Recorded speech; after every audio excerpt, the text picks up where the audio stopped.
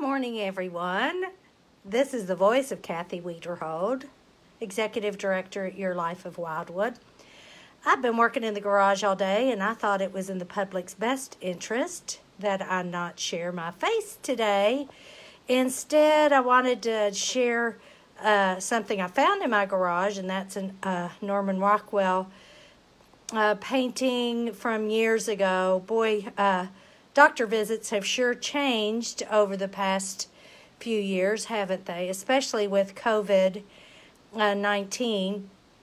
However, we do remain COVID-free, boys and girls, ladies and gentlemen, and we are very proud of that fact. We're all kind of virus weary, but we stay the course. We continue to sanitize, make sure our hands are clean, our residents' hands are clean, surfaces are clean. We're wearing masks. We're socially distancing as much as we possibly can.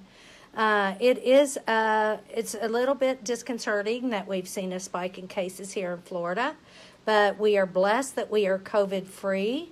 So I want to make that point. I'm very proud of that point.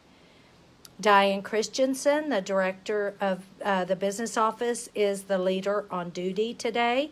So, she is there if you have any questions. Annie, of course, will be doing our window visits and calls to families today and tomorrow. I want to thank the team that commits to YourLife of Wildwood. We are awesome. We got an awesome team.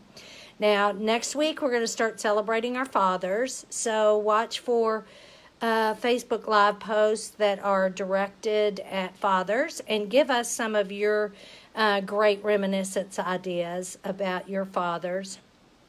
And if you've got ideas and reminiscence today of your first visit to the doctor, that would be great. Perhaps we'll be reminiscing with our residents on this topic as well.